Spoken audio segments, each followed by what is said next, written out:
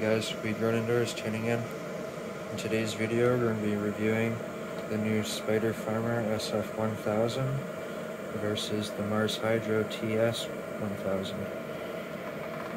They are both great lights. I highly recommend both. It all depends on your budget and your build quality style, I guess. The Samsung has a quite better build quality. It's nice thin, as you can see here, thin heatsink. Doesn't really require much heatsink work because it doesn't get very hot. It's got a manual driver. The only con is it's got a short cord, so it's not detachable. Got your dimmer, daisy chain, all of that fancy stuff. The Mars Hydro runs a bit hotter. It's at 150 watts. As you can see, it doesn't have the dimmer box. It's got a dimmer knob on top. The new one that came out in 2020 has a dimmer box, so don't just disregard that. Build quality of both is pretty good. The diodes are much different though. Diodes on the Spider Farmer are Samsung 301Bs. Those are very, very good diodes.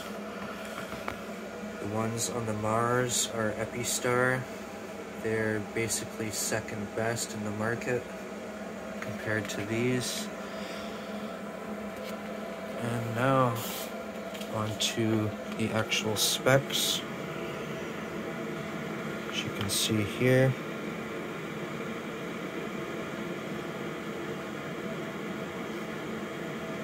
we got more efficiency and a higher gram per wattage with the Spider Farmer. It costs slightly more and it runs slightly less watts.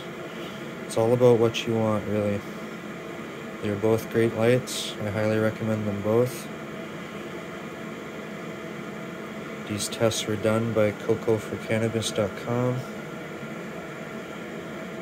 As you can see here, there's a Spider Farmer car map, a TS1000 car. These are both in a 2x2 test area, one being 18 inches above the canopy and one 12 inches above the canopy. Which one do you think's better?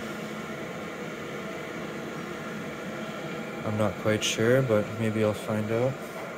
I'm going to be doing a grow with both of these lights, so stay tuned. Thanks for tuning in, and happy growing, everybody.